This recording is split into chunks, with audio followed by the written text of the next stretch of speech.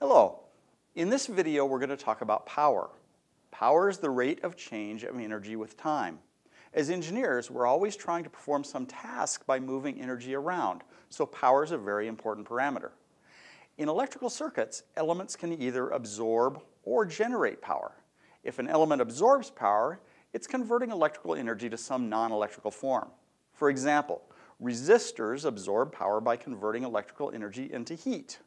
If an element generates power, it's converting non-electrical energy to electricity. A battery, for example, will typically generate power by converting chemical energy into electricity. Be careful though. A battery can absorb electrical power. That's exactly what's happening when we charge a battery. Capacitors are another example of a circuit component which can both absorb and generate power. They absorb power when they're charging, and they generate power when they discharge. In this video, we'll see how to use the relative signs of the voltage and current of an element to determine whether the element is absorbing or generating power. Regardless of what type of system we're talking about, power is defined as the rate of energy transfer, or equivalently, the rate at which work is being done. For electrical systems, voltage is an energy difference that a charge has at two different points. Another way to look at this is that voltage is the work done in moving a charge from one point in a circuit to another. Current is the rate at which charge is moving between 2 points. Therefore, electrical power is the product of voltage times current. This is the rate at which work is being done by moving charges from one voltage level to another.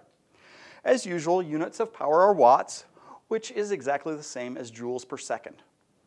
Whenever we determine the power of a circuit element, we need to keep track of whether the element's absorbing or generating power. As we saw already, electrical power is the product of voltage and current for a particular circuit element. The sign on the power is what indicates whether the element is absorbing or generating power. If the power is positive, the element's absorbing power. It's converting electrical energy to some other form. If the power is negative, the element's generating power. It's providing electrical energy to the circuit. Now, we always use the passive sign convention to assign reference voltage polarity and current directions for each of our passive components. The actual signs relative to this sign convention define the signs of the voltage and current you plug into your power calculation. This means that power will be positive if the actual voltage and current are consistent with the passive sign convention. If they're opposite to the passive sign convention, power is negative. Now let's look at a couple of examples relative to calculating power for circuit elements if we're given actual voltages and currents for those elements. In our first example, we have an actual 3-volt voltage difference where this voltage is 3 volts higher than this voltage. We're also given that we've determined that the current into this terminal is 2 amps. Current is entering the positive voltage terminal. That's already consistent with the passive sign convention. We don't need to play any games with this particular example. This is just 2 amps times 3 volts. This is 6 watts. It's a positive number, so this is absorbing power. Our second example, however, we're given that the voltage across this element is 3 volts, with this voltage being higher than this voltage. We're also given that the actual voltage is 1 amp going in this direction. So the actual voltage and current has the current entering the negative voltage terminal. That doesn't work relative to finding the signs of these guys. I need to redefine one or the other such that the assumed current direction is entering the positive voltage terminal. If I swap these terminals, I change the sign on the voltage. Now 1 amp is entering the positive terminal of a negative 3-volt voltage. So we have 1 amp times minus 3 volts. This is minus 3 watts. This particular element is generating power.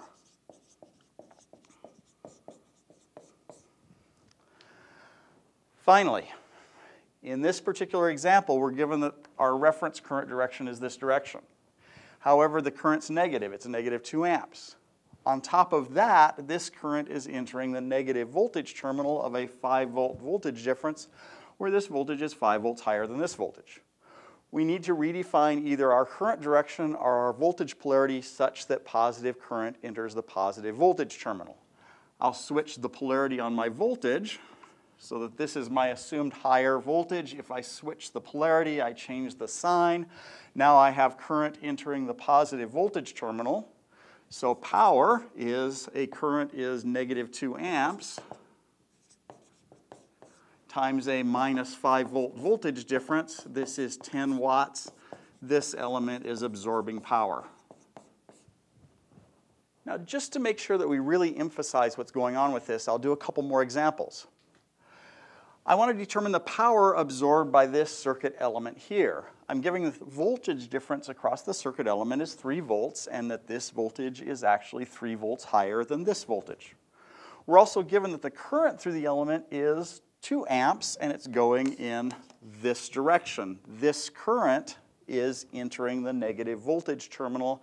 That's inconsistent with the passive sign convention. We have to change either the voltage polarity or the current direction to make it consistent with the passive sign convention. On the last slide, I always change the voltage polarity. Let's change the current direction here.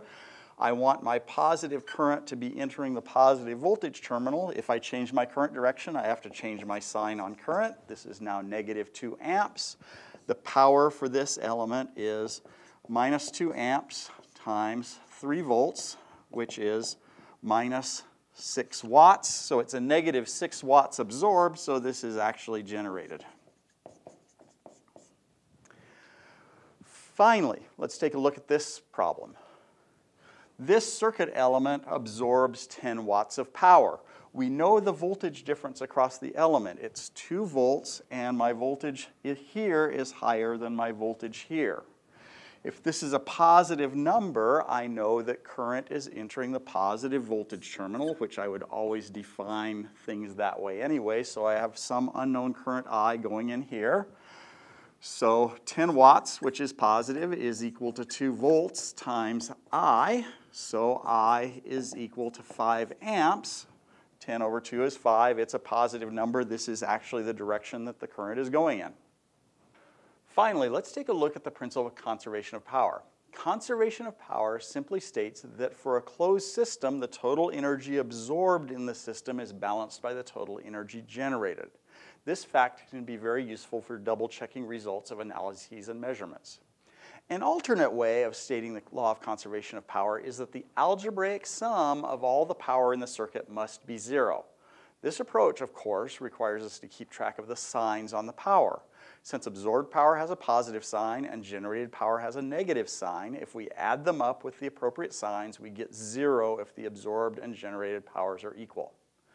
Now let's do a quick example to see how we can use this in circuit analysis. Now, what we want to do is for this circuit, determine the power absorbed or generated by this voltage source V sub S. We're given the current and the voltage difference for this circuit element. We're given the current and the voltage difference for this circuit element. And we're given the current and the voltage difference for this circuit element. So we know the power of all of these guys. If we know that the total power in the circuit has to sum to 0, if we add this power, this power, this power, and the power of this guy, we'll get 0. That'll let us know what the power of this voltage source is. So let's go ahead and calculate our powers of these individual elements. I'll call this element 1. Its power is going to be P1. I've got 2 amps entering the positive voltage terminal of a 1 volt difference, so these are consistent with the passive sign convention. I don't need to do any changes as far as signs. So this element is absorbing 2 watts of power. This voltage source has 3 amps going this way. It's entering the negative voltage terminal. I'll call the power of this 3 amp source P3A. One or the other of these has to change its sign. I'll arbitrarily say that the sign change is going to be absorbed into the current, minus 3 amps. This guy is generating 6 watts of power. Finally, for this one, I'll call him element 2. So P2, I have 1 amp going into the positive terminal of a 2 volt voltage difference. These are consistent with the passive sign convention. I don't need to change the signs of anything. So this is 1 amp times 2 volts is 2 watts. Now, conservation of power says that this power plus this power plus this power plus this power, which I'm going to call P sub Vs, is 0. So P sub Vs plus P1, which is 2 watts, plus P3 amps, which is minus 6 watts, plus P2, which is 2 watts, is equal to 0. Therefore, the power of this voltage source is 2 watts. It is actually absorbing power.